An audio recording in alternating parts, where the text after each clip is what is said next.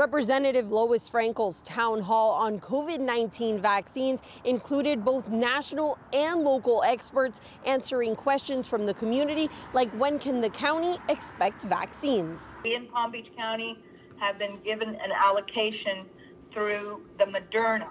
173 additional hospitals have gotten allotments, and we are one of those counties.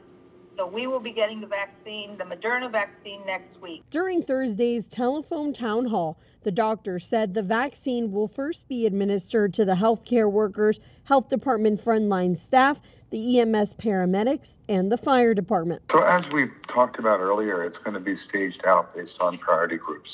And, we're probably looking at somewhere in midsummer before the general population is able to get access to the vaccine. Dr. Alina Alonso says people can expect a dashboard similar to the one that tracks COVID cases, but for the vaccine. We're going to probably see a dashboard that we will create so that we know how much each hospital is receiving and how much they are vaccinating. The town hall also included a cardiologist from Jackson Memorial Hospital who got the first dose of the Pfizer vaccine on Tuesday and said she had no side effects.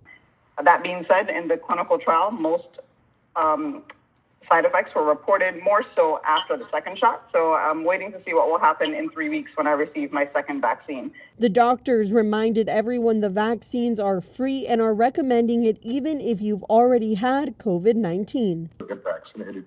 And it's because we don't really know how long protection from disease lasts. It might be a rather short amount of time.